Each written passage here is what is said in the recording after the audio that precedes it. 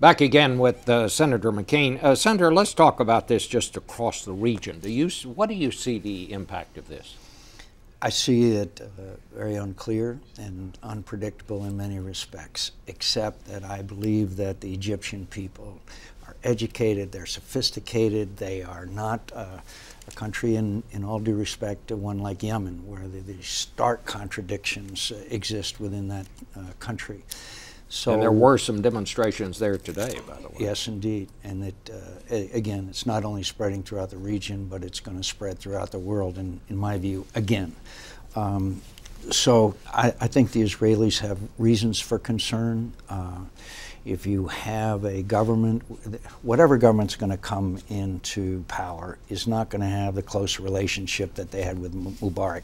Let's just make that assumption. Then the question is what will be the nature of that relationship, and will there be places like Gaza that are flashpoints anyway that will cause the likelihood or possibility of conflict? I'm very worried about Lebanon, Hezbollah taking over there.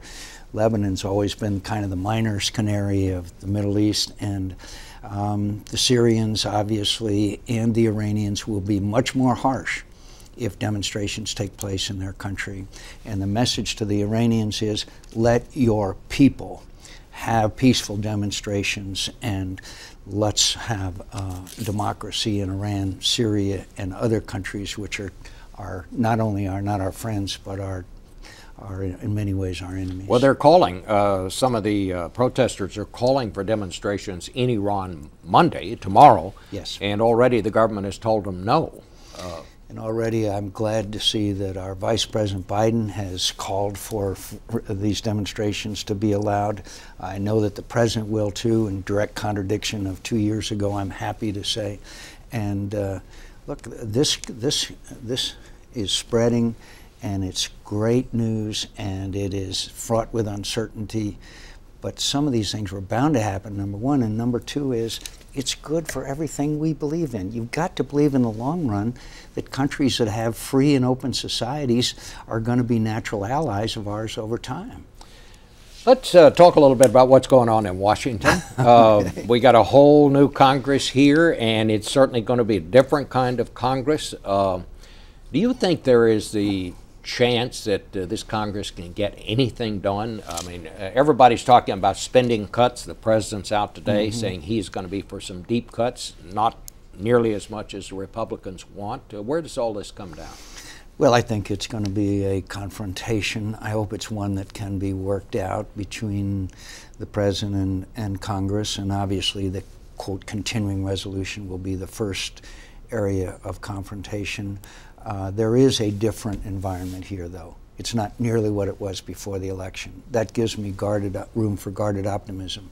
And sometime soon, some of us are going to come forward and say, look, we not only have to cut all this spending, which is 12 or 15% of our spending, but we're going to have to reform Social Security and Medicare, and we're going to have to take it on, and we're going to have to rely on the good sense of the American people to realize the same thing. No longer can it be the third rail of American politics. There's also Pentagon spending. Yeah, strong letter to follow. Yeah. There's also Pentagon spending. Isn't the Pentagon going to have to make some very deep cuts here?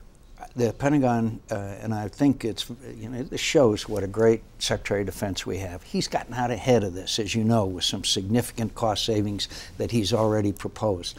And we're going to have to make a lot of reforms in the way we procure weapons and a lot of things like that. But at the same time, we are in two wars. Our biggest costs are personnel costs because we're in an all-volunteer force.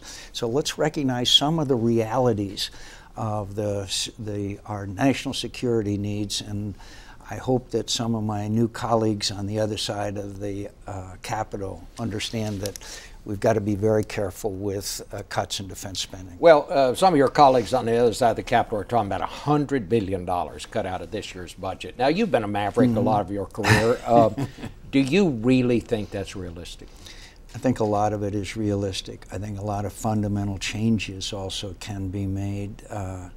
And look, they are complying with the wishes of the people that elected them. And that's what they have to keep coming back to.